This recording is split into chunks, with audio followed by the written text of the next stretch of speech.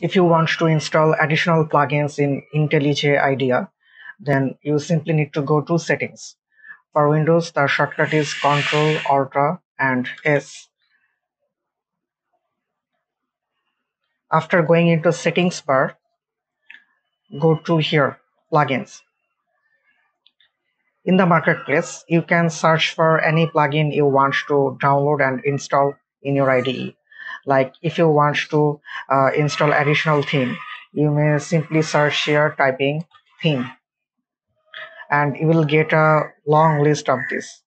Like for theme, this contains a lot of theme from the marketplace. You can simply click on any plugin and check the description right here. And if you like any plugin, simply click on install, and after that hit on apply and OK. That's it.